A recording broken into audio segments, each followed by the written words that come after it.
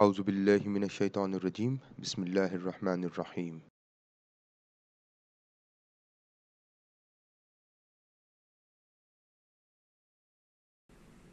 In this session, I'm going to look into how to add control variables in SmartPLS. Now, it might be that gender may affect the commitment of employees, or that age may affect the commitment of employees. In order to assess whether or not gender and age can act as a control variable, we will add both gender and age as variables.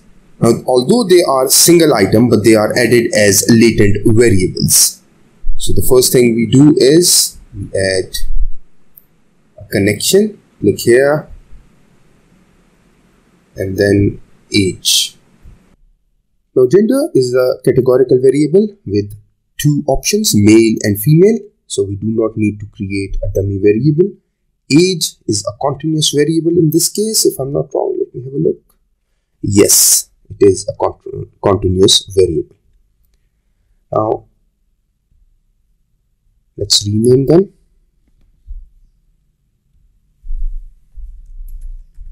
Gender,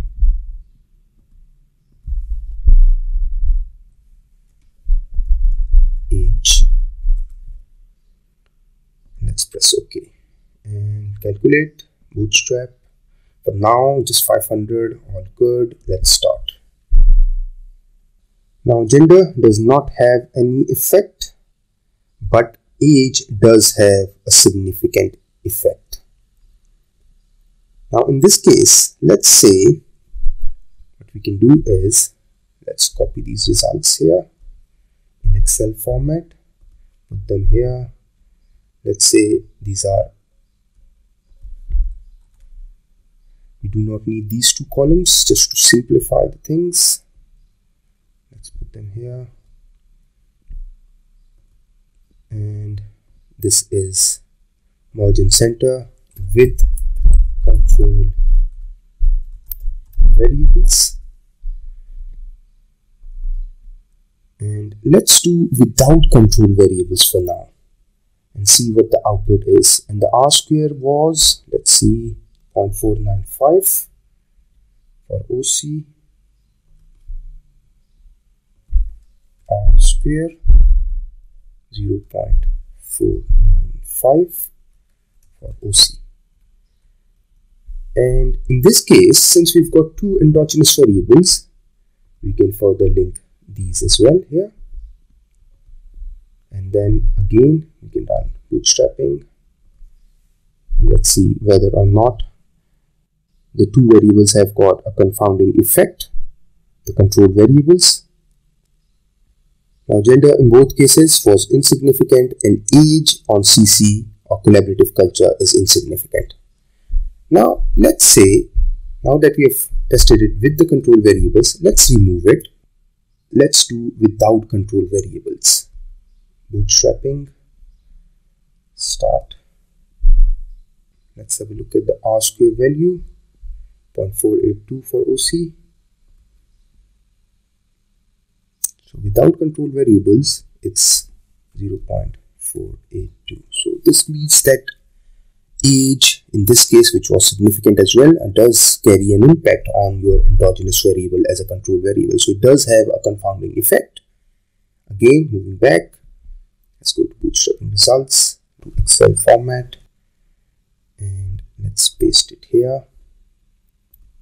Control V, we do not need these, delete, and this is without control variables. You can name it model 2 as well.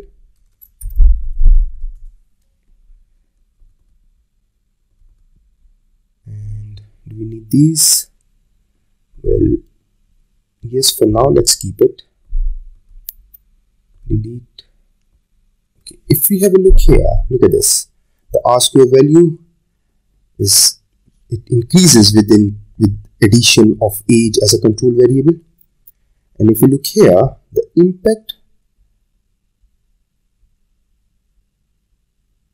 is more or less the same, and the results that are insignificant with the control variables are insignificant without the control variables as well. So yes, the significance value changes, but still the beta value increases. RACC, RACC. So what we can conclude is that age as a control variable does affect the endogenous variable, whereas without the control variables, the significance values with and without control variables do not change much. What if we've got a variable, a control variable that has got more than 2 categories? Let's assume that is job rank. In this case, we need to create dummy variables for each of the rank. That is from job rank 1, which is junior, job rank 2, which is middle, job rank 3, which is senior. So how do you create dummy variables? So we are going to create 3 variables. Let's say this is junior, this is middle, and this is senior. Now this is junior, so 1, and just copy it.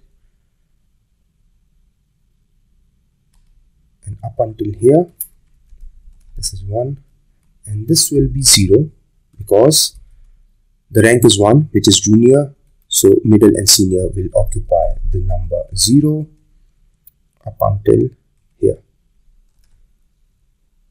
Now this is 2, again this is middle, so middle variable or middle column will become 1. So let's copy, and this will go up until here we see number 3, so Control V. So this is middle, and this will become 0. Let's copy,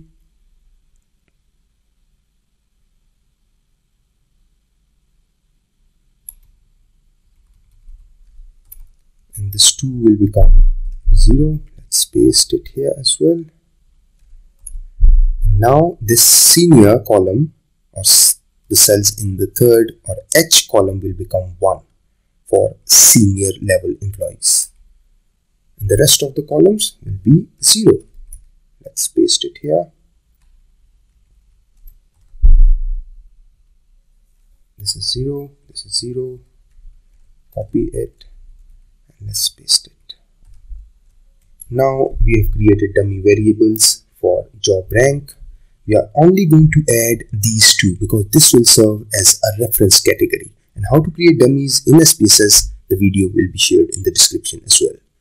Let's save it. Let's import the data again. Let's get this open. Let's name it data 1.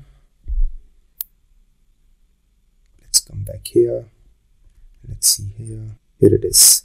So junior will serve as a reference category. So we'll add middle and we'll add senior. And let's say add it like this. Add it like this. You can add it to the other endogenous variable as well. Let's add it like this.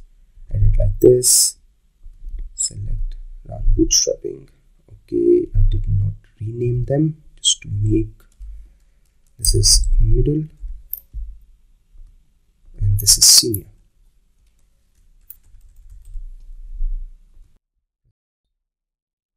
Bootstrapping, start. Now in this case, if we look here, no impact of middle level employees or job rank on the endogenous variables, no impact. So your job rank does not carry a significant impact on your endogenous variable. That is no confounding effect of job rank on the endogenous variable. So there is no need to control these variables. The effect or the relationships or the weight of impact does not change significantly. I hope this video would have helped you understand how to add control variables in SmartPLS.